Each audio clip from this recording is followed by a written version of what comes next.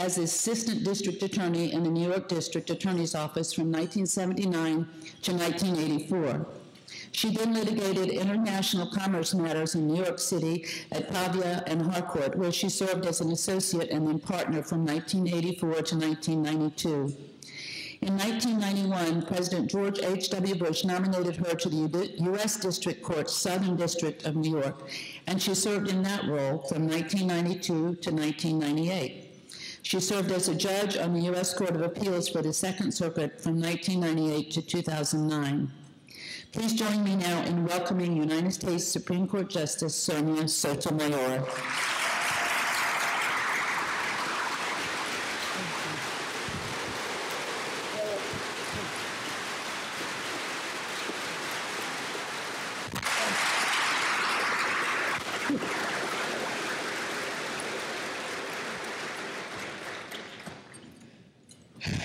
You know, it does take my breath away to be in front of crowds this big. No matter how much public speaking I do, it's still a little scary, you know? I'm so delighted to be here. Gail, thank you for that introduction. And Gail of the Forum, thank you for both of you combining to work together to bring this about. Both organizations, the Bar Association and the Forum, are such important vehicles for citizens to think about and engage in the issues of society. And that's going to be a little bit of my talk today, which is, why did I go into the law? You heard Gail talk about, by the way, if you read my book, you'll know that I was a very active child, very curious, and got myself into trouble constantly. For you kids, when my cousins had children, children's misbehaved, they would look at them and say, "You're as bad as your cousin Sonia." Until one day I looked at them and said, "Did I grow up okay?" They'll grow up okay too. So don't take the criticism too strongly, okay? But my mom, because of how much energy I had, called me ají, which in Spanish means hot pepper. One of those jumping beans? And because of that, I hate podiums. I'm going to walk among you, all right? And I'll keep talking. At some point, Gail will stand up and go like this. That's what she told me. And I'll stop talking and we'll get to questions. But you will see standing up around the room these nice gentlemen and women, ladies, that have little earplugs in their ear. Their job is to protect me. Possibly not from you, but from myself. But they also don't like it when people get up unexpectedly. And so as I'm walking around, please those around me don't get up and scare them. Otherwise, they'll take me off the floor. So let me just move around you and talk more casually, okay? You heard about Perry Mason. I was diagnosed with juvenile diabetes. And at that time, regrettably, because I think medicine has changed, the way they thought to inspire me was to tell me everything I couldn't do, and then tell me everything I could do. And I remember looking down the list of the things that I couldn't do. And one of them was law enforcement. That really got to me, you see, because I had started reading Nancy Drew. And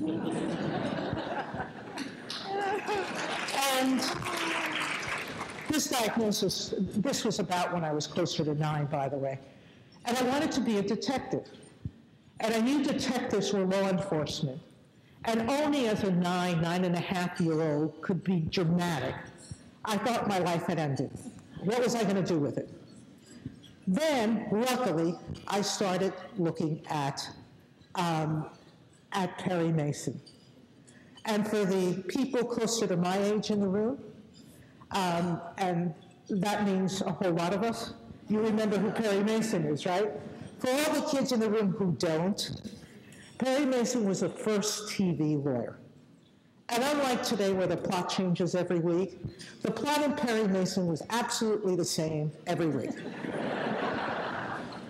The first half of the show, he investigated the crime his client was charged with. The second half of the show, he went into the courtroom and proved his client not guilty. I've been a judge for 23 odd years.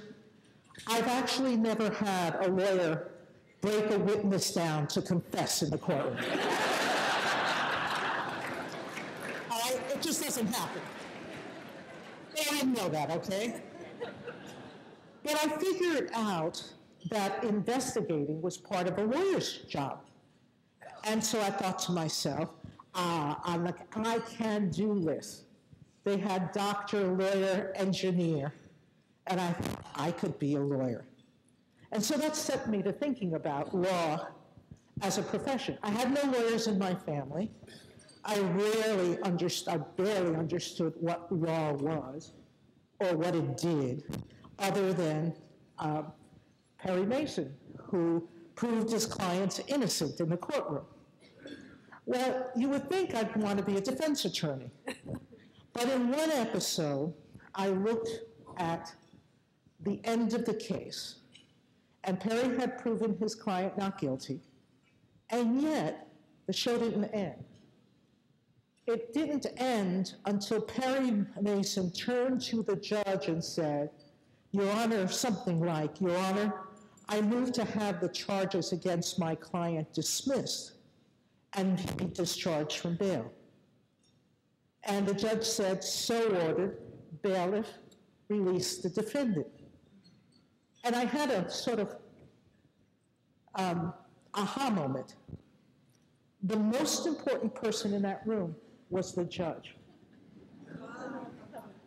All the work Perry Mason had done didn't end the case. The judge ended the case. And I thought to myself, I'd rather be that judge. Now, that's the unsophisticated reason that I decided to be a lawyer, because that was when I was 10, 11, 12, in that time frame. So why did that dream continue? Well, it continued because as I grew older and I was watching the society around me, I realized that what the law did. Now, coming from the area that I lived in, the South Bronx, at that time in the Fort Apache zone, there's a movie about Fort Apache. And when you see it, it was the most crime-ridden area of the United States at the time. And drug problems were rampant. Now we're talking about 1950s, early 1960s. Every Saturday night, there was a squad of police officers who would come to the store my aunt and I worked in. She worked in, I worked part-time. And they'd be dressed with bulletproof vests and machine guns and all this other gear. But they came to our store to take us home because the streets were not safe at night. So I knew they were guardians, and I knew that they were important to the order of my neighborhood. Yet, on the other side of that, so many of them were arresting people we knew and people we loved, including some of my relatives. And then add to it the moments of seeing them do things that were not, in my judgment, in the best interest of the neighborhood. We had street vendors back then of fruits and vegetables. Actually, I saw them in the South Bronx before I saw them in mid-Manhattan. And one day a police car comes up and orders about 2 full shopping bags of fruits and vegetables, and goes like this to reach for his wallet, and the vendor says, no, that's for you. And the police officer takes the fruit and goes away without paying. Now today there are anti-corruption laws that would prohibit that.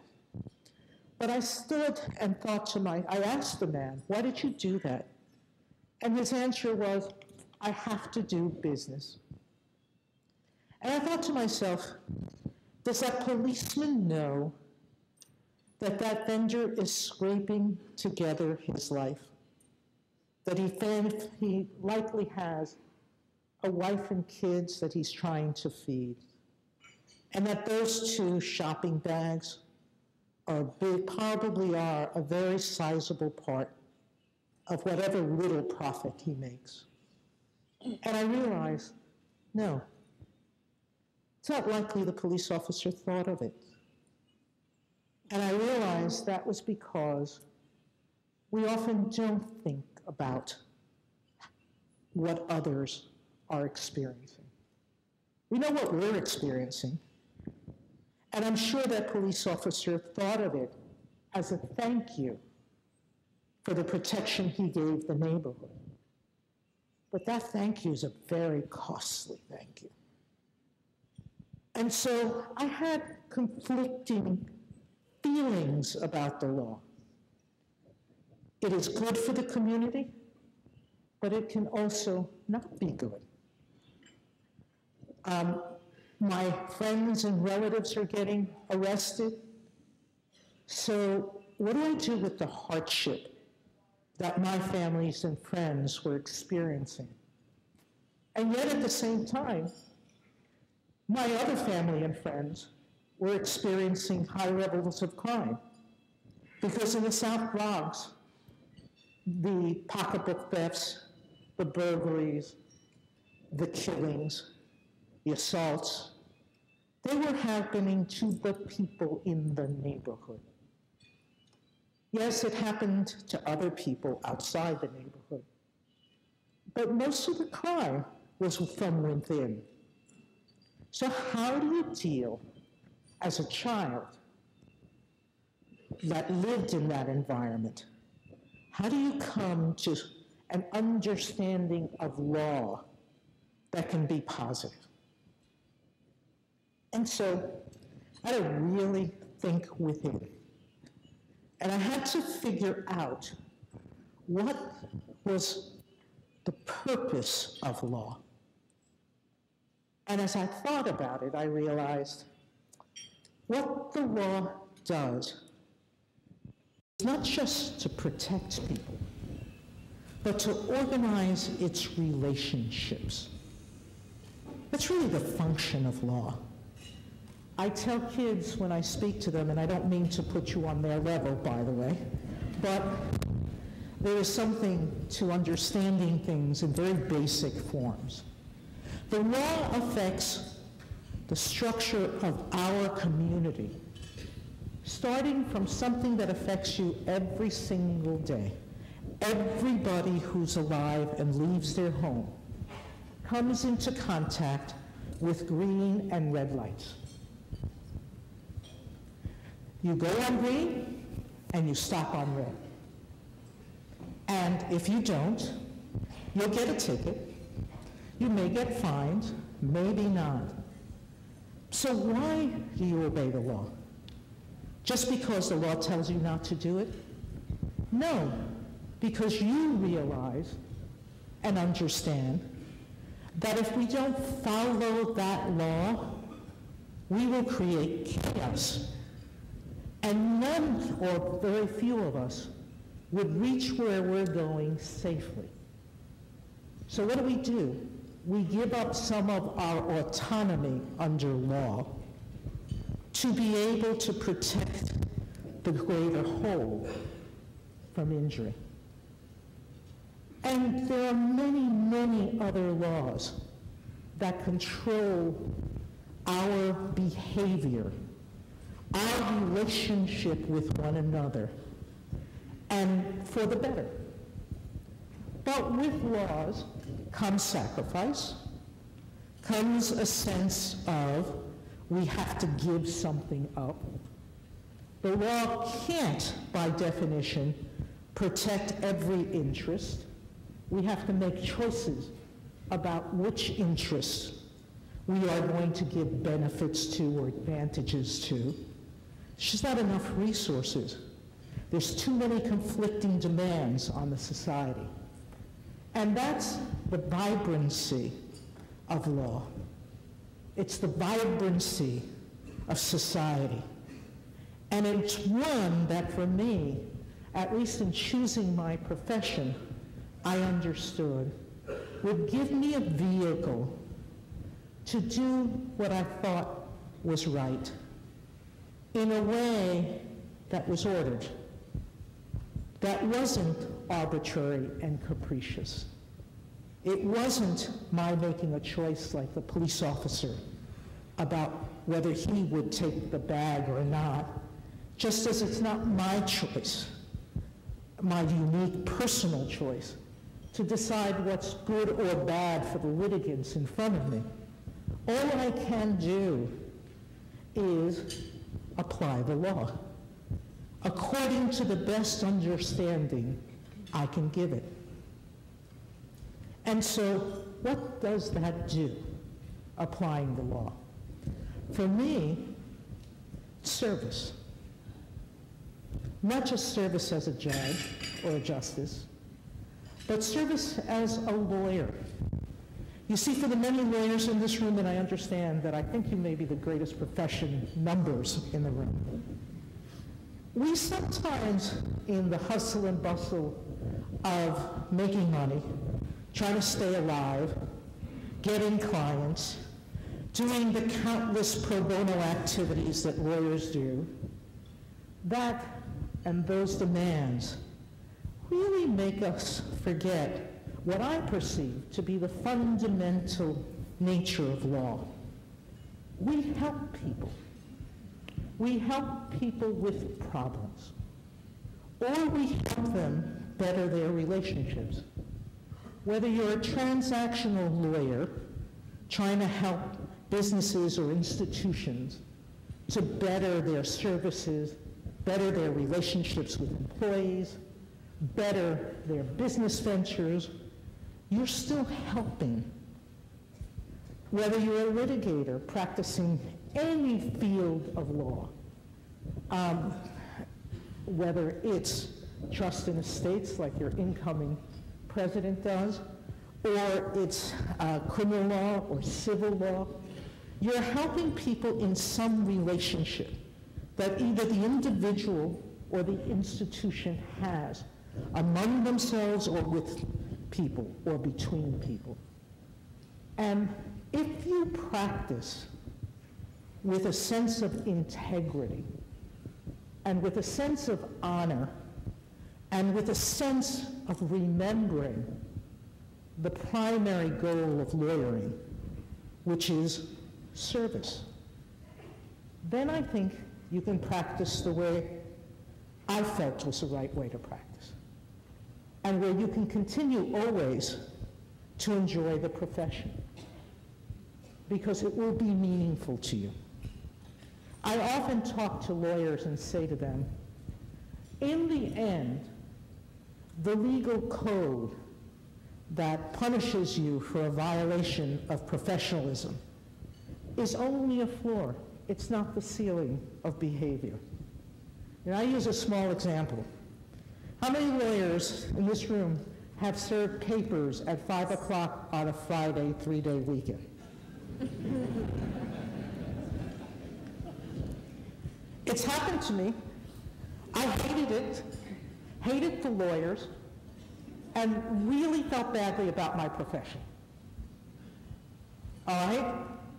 Look at the black eye you give the profession when you choose to do that.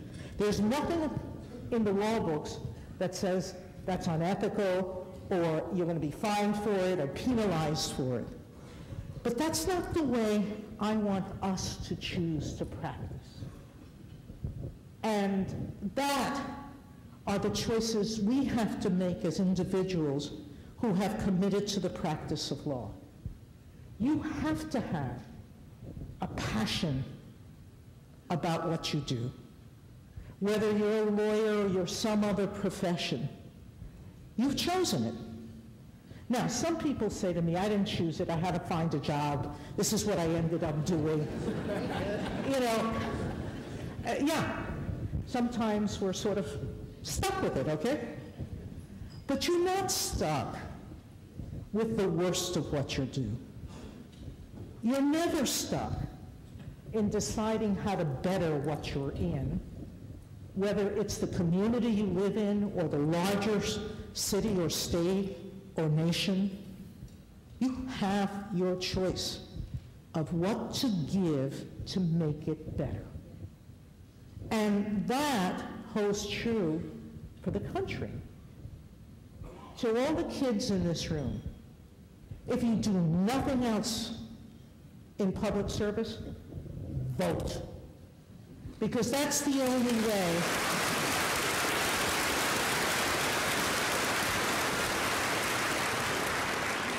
because really that's the only way that we as a nation will have the majority really rule. Because that's what the representative nation was built on, was citizen participation in creating and bettering our society. You know, many of the terms of the Constitution are written in very broad language.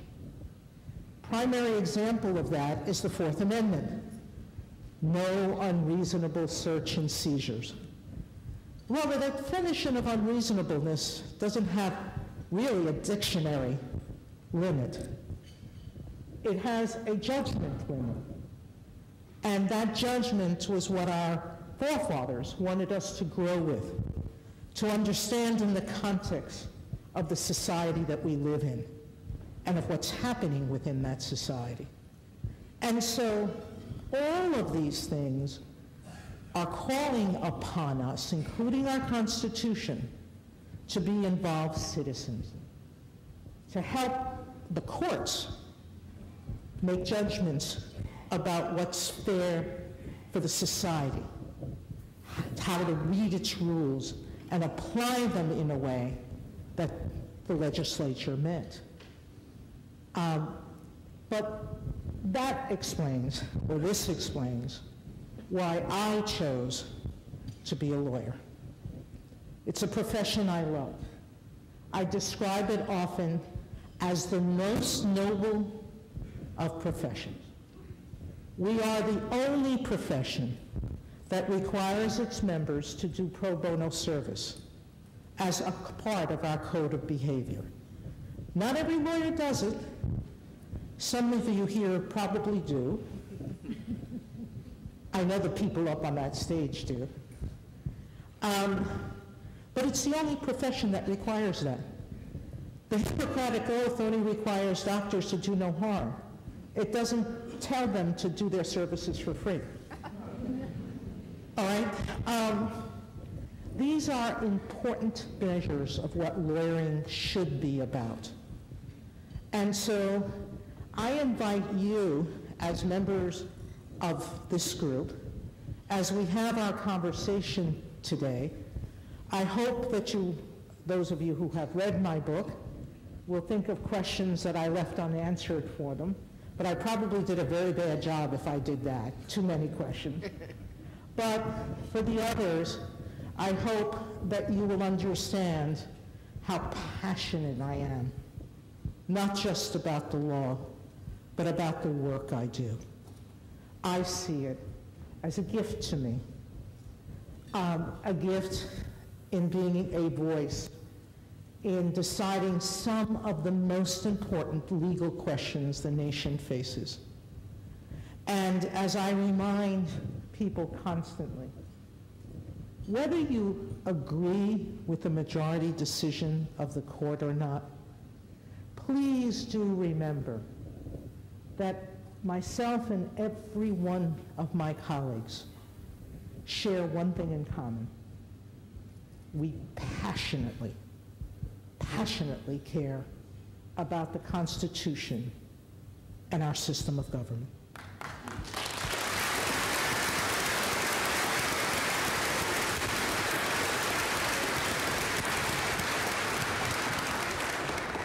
We can and do disagree sometimes. Oh, she just did it to me. On what's best, what's the best answer? But it's not. That disagreement is not born from ill will or bad motives. It's born from what we think the answer is under the law. And that's why we can disagree and in our written barbs be very strong. But as individuals, we remain collegial because we respect each other's goodwill. And I think if we do that as a society generally, it would be a better place for our government to be. So, I've just been told by Gail this. So, Theo, I think you're up next. I think so. Okay. First of all, thank you, Justice. Thank you.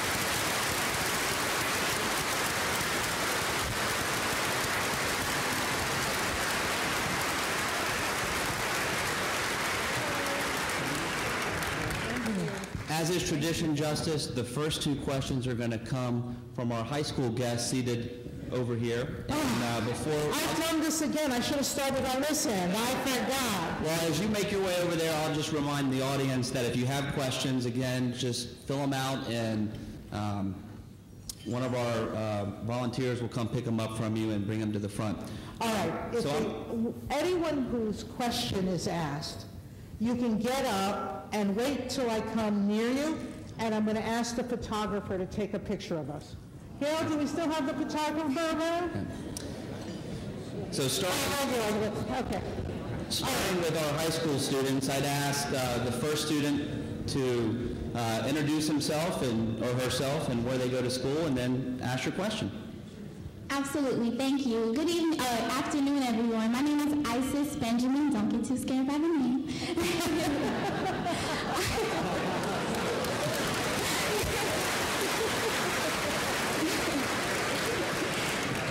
I'm in 11th grade, and I'm with our pre-law program, our magnet program at Palm Beach Lakes Community High School, and I'm very excited to be here with you guys today. Should I wait until she comes to ask the question, or can I? Okay. Yep. My question is, historically, which Supreme Court justice have you admired most, and why? I often don't answer this question because every time a justice does, the academics and lawyers spend their entire time dissecting that justice's work. You give them business, okay? And then they write articles about how the justice is or is not like the person they admire. So it's a bad thing. So I go play it very safe, okay? I play it by picking a justice at the beginning of our history who I think made the greatest impact on the court system, and that was John Marshall. In a case called Madison versus Marbury, and if you ever read the case, understand the background of that case. One of the two parties had been given a commission by the president to be a judge. That was Madison. And yet, and Marbury as well. And the issue before the court was, when the president changed, were they supposed to, was he a judge already? Because the president had signed the commission, the prior president had signed the commission saying he was. Now, Judge Madison, Justice Madison, with no explicit text in the Constitution, nothing in the Constitution says that the Supreme Court is the last word on the constitutionality of law. At that time, in half of the nations of the world, Parliament was the only body who could say what the law was. And Parliament could override any decision by their Supreme Court. And that actually was the way of government and the courts in the vast majority of nations.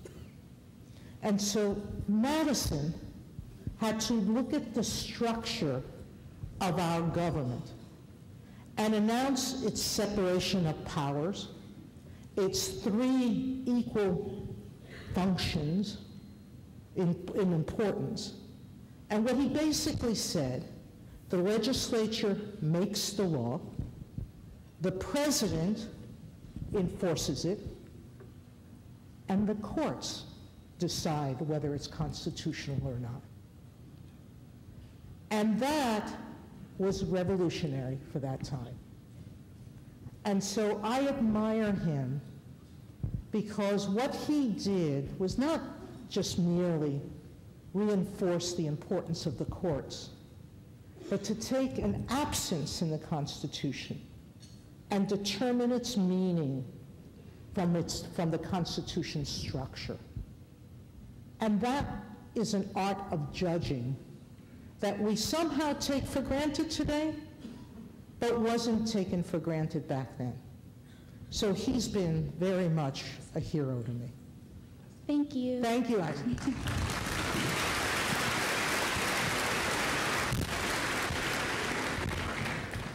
Hello, everyone, and hello, Justice Sonia Sotomayor.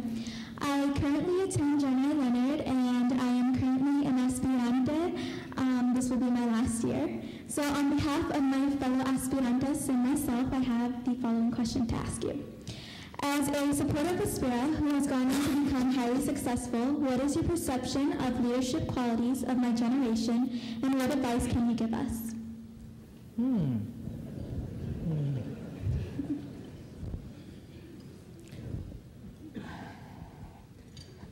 The best leaders I know are the people who are prepared to lead.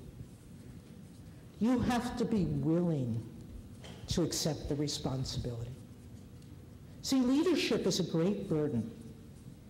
Not only are you busy when you're leading to make sure things are going right and to inspire others to follow you, but you have to have a vision of what you want to do.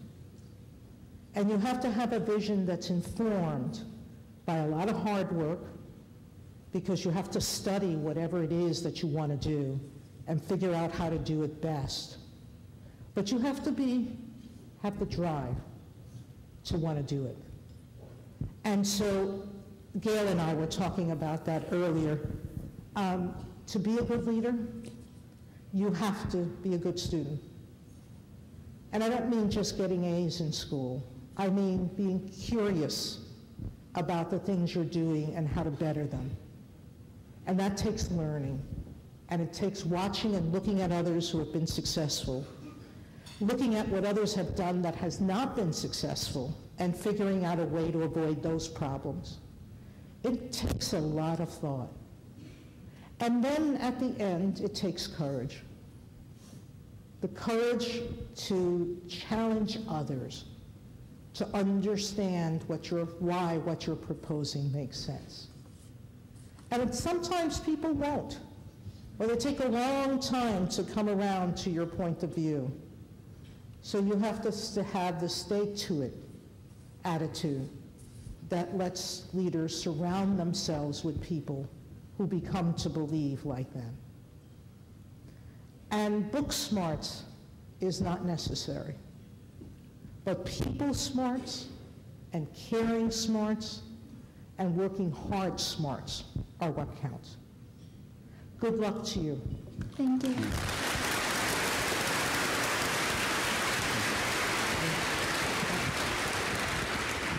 Well, Justice, we have quite a few questions that have been submitted from the audience, so I'll just jump right into it. I'll let you figure it out. Go ahead.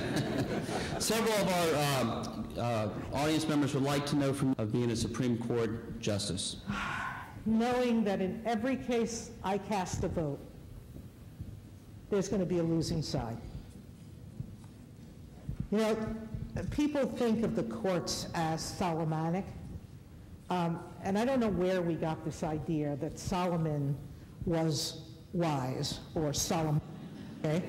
Because think of what he did. He threatened to divide a child in half. And if he had guessed wrong about the drive of a mother, it would have been a really sad story, okay? But we think of Solomon as someone who tries to find the right answer through provoking people to do the right thing. Well, regrettably, that's not what law is. Law and the court, especially the Supreme Court, is a dispute between people that they can't resolve. It's a claim of right between two people or two groups about entitlement, about constitutional empowerment. And these questions, we announce a winner. But the second half of that winning for one side is that another side has lost. And every side who loses feels that they have been deprived of something. And I can't forget that when I'm ruling. I don't, or didn't realize how much I relied on when I was on the lower courts, on the fact that there were courts above me that could correct my worst mistakes. There's really nobody above us anymore. When we make a mistake, it's bad. And so that's the hardest part of being a justice. Thank you. Our audience would like to know whether there's laughter with your colleagues behind the scenes. Absolutely. Just the other day, we eat lunch after every argument and after every Friday conference, okay? And there's a lunchroom rule, we don't talk about cases. It's the reason for that. We don't want to get into fights at lunch, okay? We spent an entire hour with my colleagues regaling all of us with stories of the funniest questions Justice Breyer has asked. For those of you who've never been in the courtroom, Justice Breyer is fond of hypotheticals, but they go on so long that most people lose where he's at. And often he himself loses where he's at. And he'll say things that make people laugh. So yes, we have a lot of laughter. Justice Scalia loves to sing, and he remembers the funniest ditties that ever existed, songs I've never heard of, but have words that often are a little off color.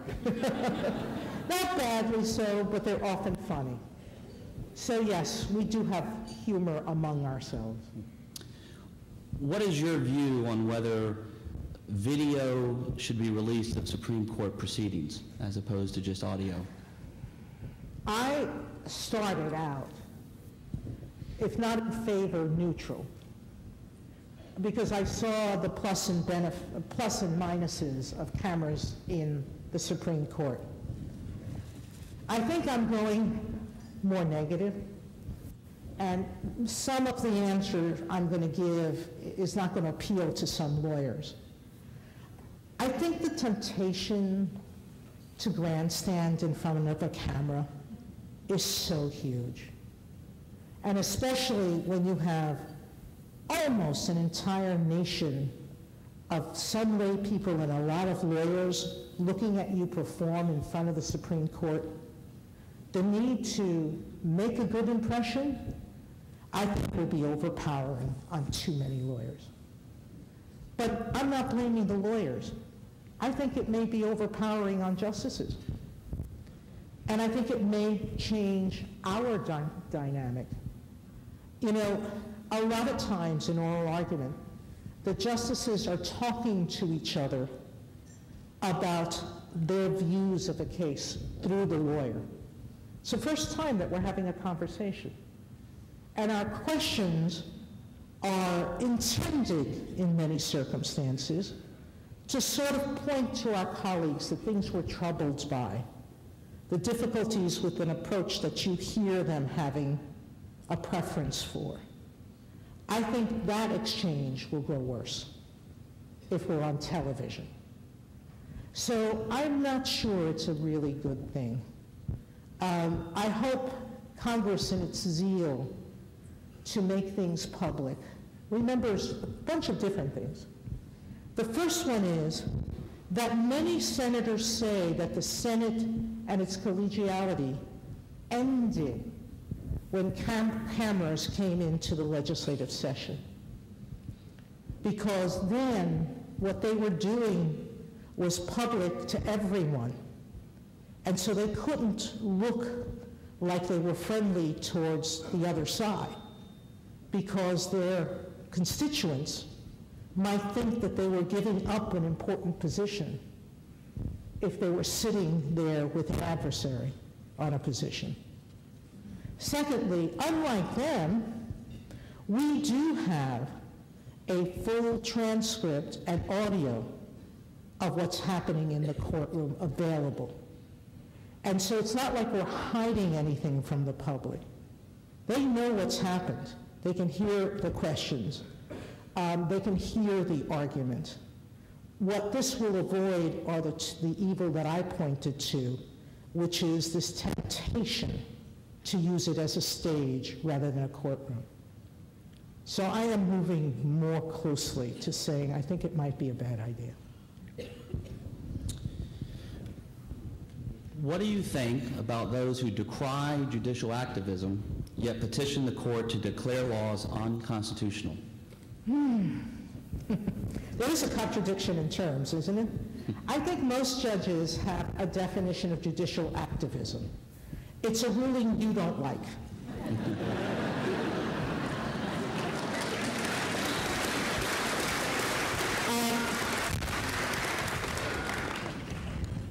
I challenge anyone in this room to pick up a decision and actually read it.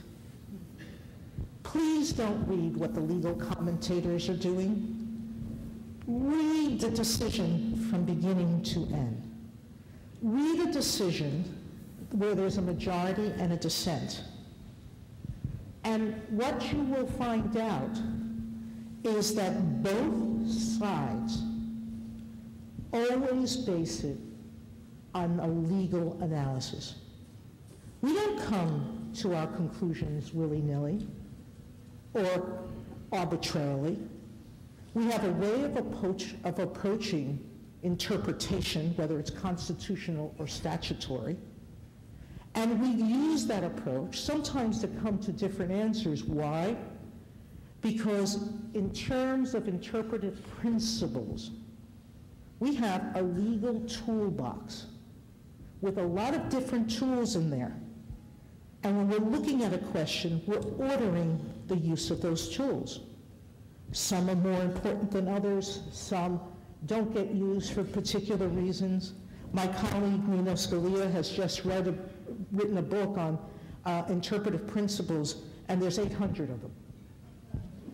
So, and he has his own way of saying this is more important than that. I will tell you that any principle he says is more than important than that, I can point to a decision he's written where he hasn't done it that way. All right?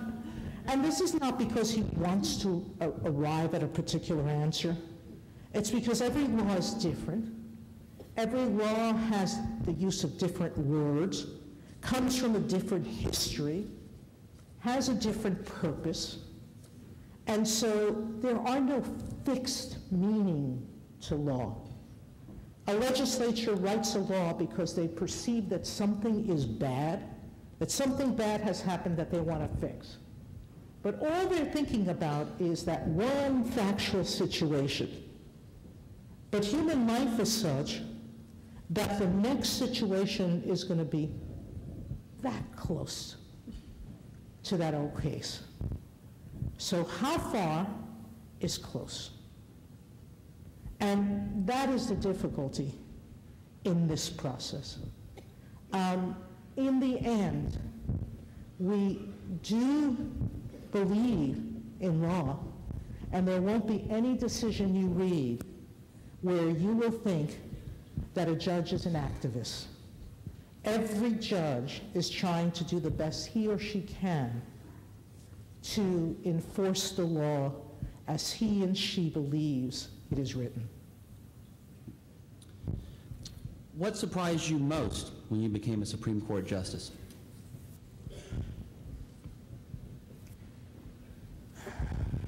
How public it is.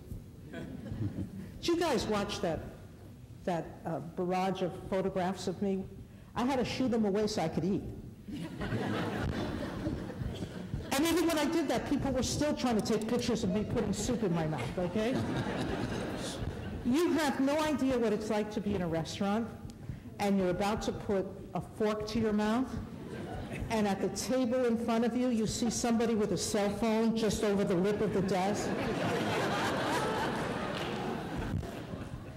A couple of summers ago, I went home, and I had invited a group of friends to come over to my place, and one of my girlfriends had met up with me to help me go shopping, and we were discussing how to cook the dish we were thinking of preparing. And the next afternoon, well, that afternoon, I think, there's an internet blog, Sotomayor in her home neighborhood, arguing with a friend on how to cook chicken. All right, who cares? But my life has lost any sense of privacy. People say it's my book. Well, my book didn't help, okay? But we are looked at by the world. We get visitors from judicial systems from everywhere, not just chief judges from those countries, but other justices. We get judges from all levels of their legal system. We get ministers from foreign countries that are involved in legal issues that come and study our courts. We meet with them, talk with them, share the knowledge we have, try to help in whatever ways we can. But the attention is not just lawyers and law firms. The attention comes from every segment of this society. And I knew there was a lot of attention to the Supreme Court, but because I was a judge and a lawyer before then, I thought it was limited to the legal profession. Well, it's much broader than that, and that very much surprised me. Your recent appearance at the 2014 Gershwin Awards has prompted the following questions. Are you a fan of Billy Joel's music, and what's your favorite song? Who isn't a fan in this room of Billy Joel?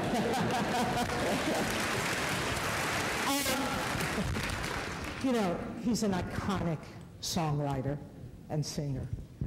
He's written, and such an observant human being, about the condition of people.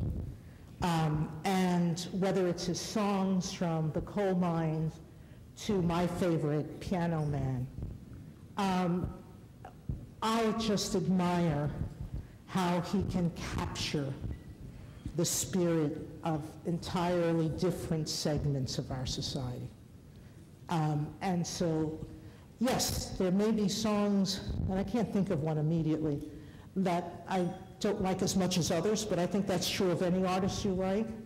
But you can admire the talent. And it was a wonderful evening. I got calls from my friends to say, what was it like sitting next to Billy Joel? And it was really great. Has there ever been a case you secretly hoped would make it to the Supreme Court? Oh, secretly hoped.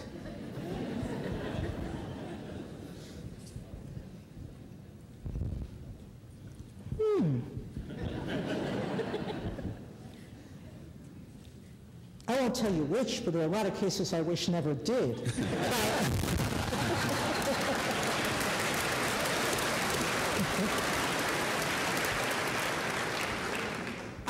When I was a lower court judge, both on the district court and on the Court of Appeals, you can almost tell from our writings what cases a judge below thinks are important enough to warrant Supreme Court review. Some telltale signs are when a court really tries hard to tell you how much of a circuit split there is below. Because if judges don't want you to take the case, they either won't mention the split or they'll try to distinguish themselves away from the split. I think the lawyers in the room understand what I'm saying, okay? And sometimes they'll tell you, we need guidance from the court. I've signed on to a couple of those, but I can't tell you right now which ones those are. But it's fairly self-evident when you think an issue is important and the court should review it. That's what usually gets our attention in the cert petition, because most often the lawyers will quote something from the court below to signal to us that it's an important case, we should be paying attention. Does today's partisan political environment prevent good jurists from enduring the confirmation process? God, I didn't want to. I know I had been through two prior processes. I had some grave doubts about whether I should agree to be reviewed by the president's team. The idea of subjecting myself to the process was so both frightening and unsavory. You know, the president, as I was leaving our interview, when he first met me, said to me, Judge, remember I was on the Court of Appeals back then, from this moment forward, please tell your friends not to tell you what the news is talking about. The press is a distorted mirror, whether it's for you or against you. And they rarely understand how they're impacting the individuals they're talking about. And so I followed his advice. And my law clerks every day would create a newspaper for me online, cutting out all the articles about me. That's how I kept up on the world. I didn't watch TV except for the All-Star game. And as I was flipping through the channels, on one of them I saw a streamer with my face on it, and I went, oh God, I can't escape this.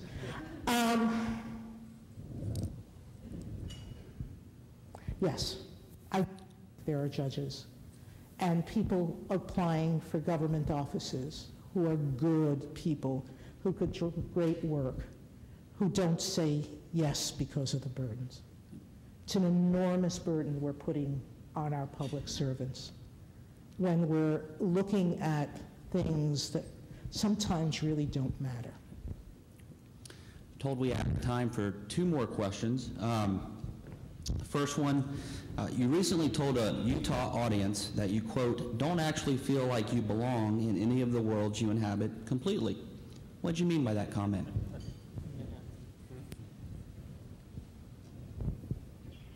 You only have to read the internet to know that they say I'm very different from my colleagues. I am. I come from a background they don't. And not just from dancing salsa, but a little bit from the passion of my personality. One day, Justice Scalia, as I was trying to convince him of something, turned to me and he said, Sonia, I love you. You're a bulldog. You just won't give up when you're trying to pursue something. I took it as a compliment, okay? But my colleagues are not bulldogs. I am. But that is a part of my personality. It's a part of my upbringing. My colleagues all love the opera. I like jazz and dance.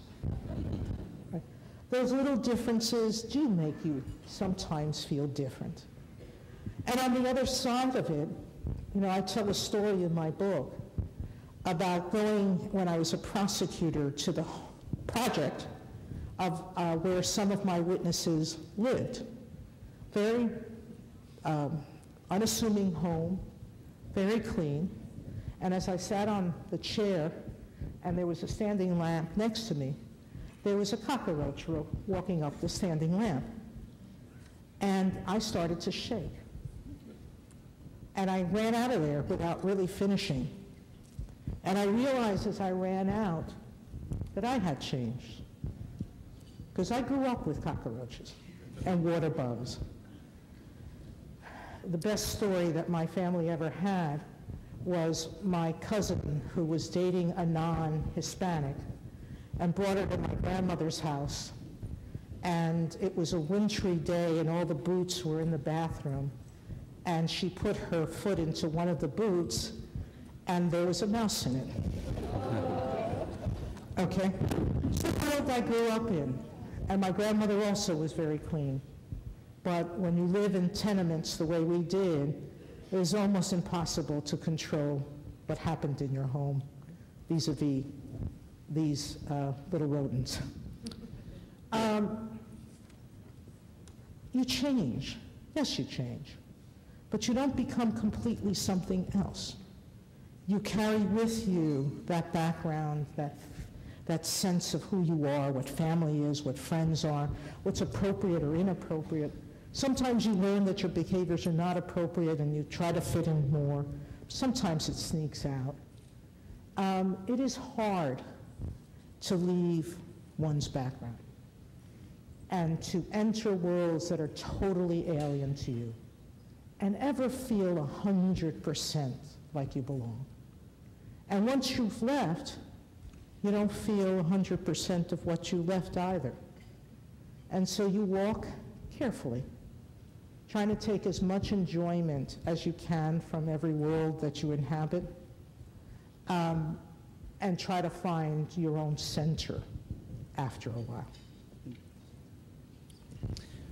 We'll close with a lighter question. As a native of the Bronx and an avid baseball fan, our audience would like to know if the Yankees should keep Alex Rodriguez. All right, where are the students who asked the questions? Because I want to take pictures with them. Isaac and...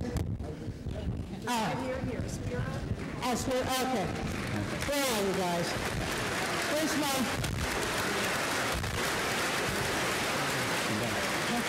Thanks. Thank you all for joining. Remind everyone to attend the February 20th luncheon with Joe Scarborough and Mika Brzezinski. Thank you, guys. Thank you for asking your question. There's so many people in the room.